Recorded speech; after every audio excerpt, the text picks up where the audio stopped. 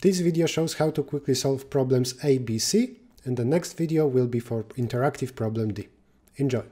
Hi, I'm Errichto, and this is Google CowJam 2020 qualification round, which starts in 11, 10, 9 seconds. I survived till 1 AM and will try to win. Wish me good luck.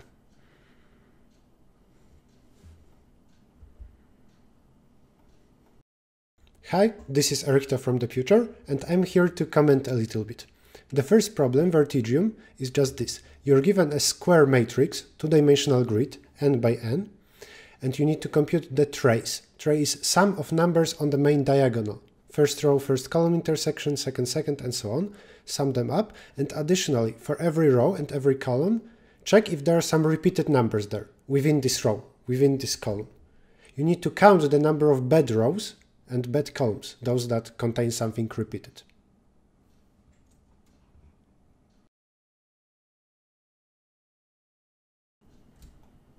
Seems to be very implementation heavy problem. I mean, not really implementation heavy. Just implement what is said.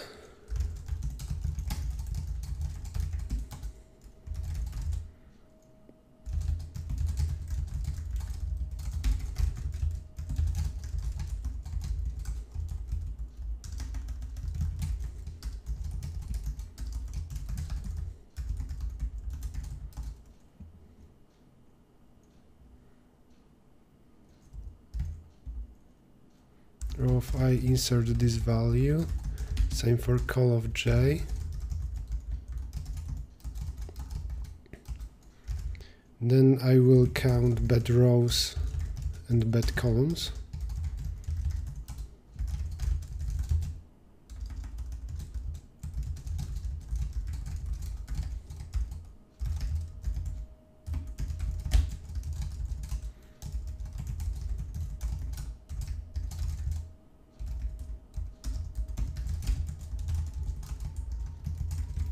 I believe this is a square. What other value I should say? Okay, is the trace of the matrix just the sum of values? On the main diagonal.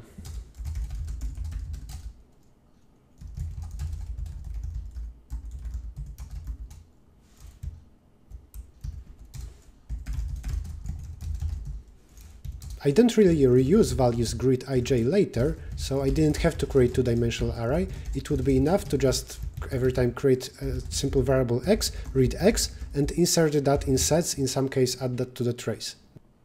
Is n small enough? It is. R and C and long trace. Rows, but the final time complexity is n squared log n, because each element I insert into a set. I could use an ordered set or hash set to get rid of logarithm, but whatever. C++, please. And without waiting, let's open the second problem. In the second problem, nesting depth, we are given a sequence of numbers and we need to surround them with brackets, so that every number would say in how many brackets it is, how many pairs of brackets surround this number. But we need to minimize the number of brackets used, and instead for 2 and 3 it is optimal to do this. 2 pairs of brackets surround them both, and there is one additional for a 3. We're given a longer sequence and we need to put a lot of brackets like that. And those numbers are actually digits. Their values are from 0 to 9.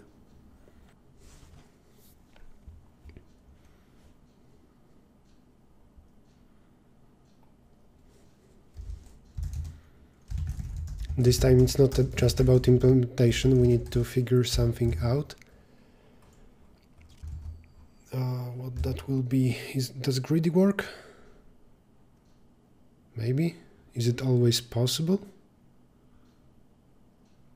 Maybe.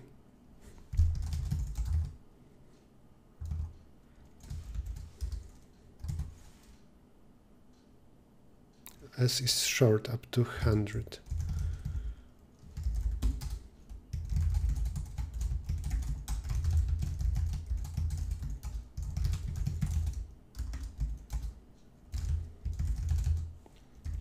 depth is initially 0. I will go through characters in the input. This is some digit. This is the required depth.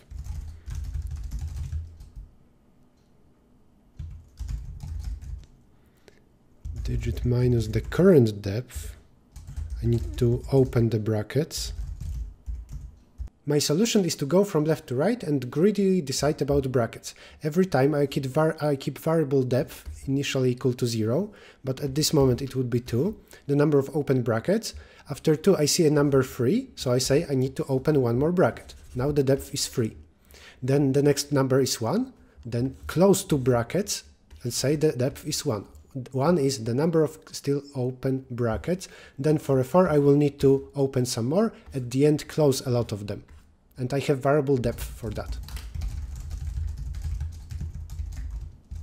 Depth minus digit, I need to close the brackets and print the digit itself. One last thing. Close all the brackets.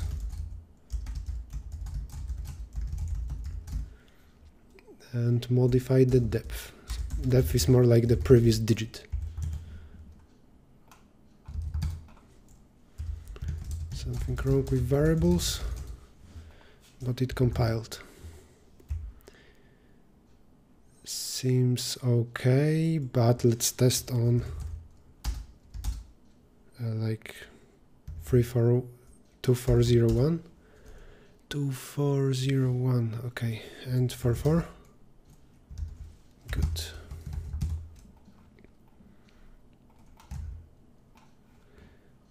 Now I can check the first problem, accepted. Third one, oh, there are 5 problems, not 3. Parenting partnering returns.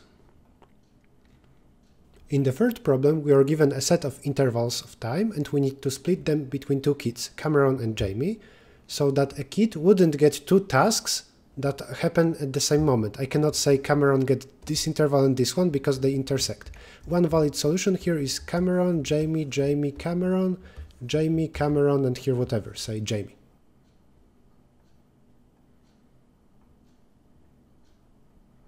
This will for sure be greedy. Given intervals, split them into 2 disjoint sets. That's the whole statement.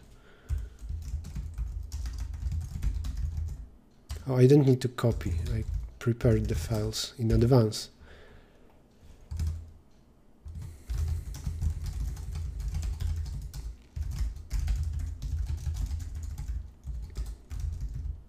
From L to R,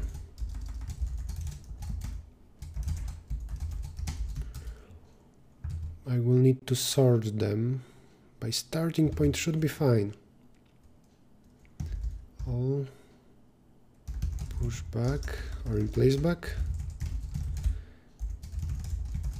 LR, comma. I also need an index to know what to print at the end.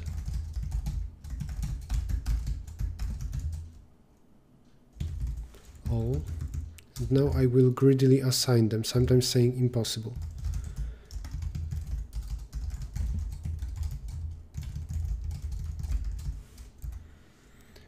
After sorting, A is when the first guy is available, first person.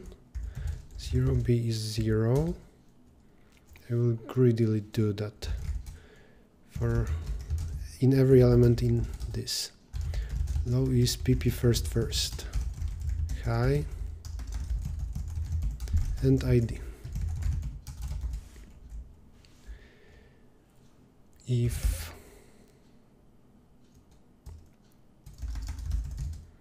A takes is, let's say, false. When I want A to take,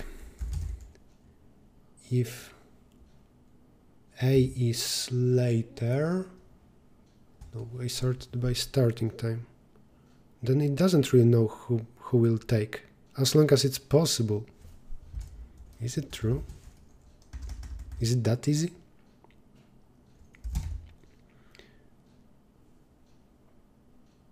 I think so. And the first person will be, let's say, C. If A smaller equal low, A is high.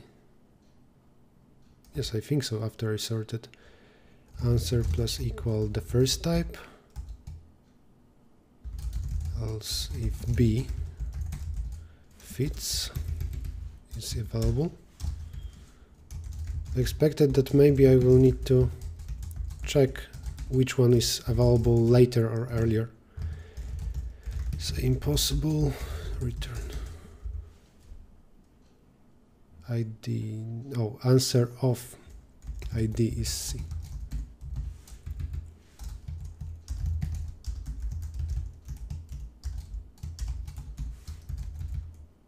Then I need to create answer over there and characters question mark. Did I create in? No.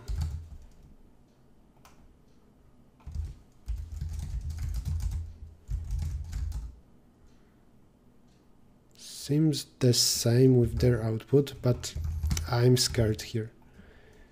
C++ submit. I will take a look in a moment. Let's see, B, correct, cool, I'm very happy. Problem D. In CodeGem system, the leaderboard takes a moment to refresh, so this is a screenshot from a few minutes later. I was third after solving ABC. Watch the next video to see me solving interactive problem D, where I was the fastest even though I needed to install Python during the contest, because I didn't have one apparently on my computer. And if you enjoyed this, leave a like and subscribe to the channel. Bye!